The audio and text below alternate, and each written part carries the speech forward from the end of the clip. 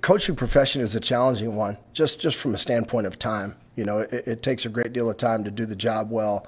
and I've been blessed in regards to being able to have my family as a part of every school and community that we've ever worked at and for,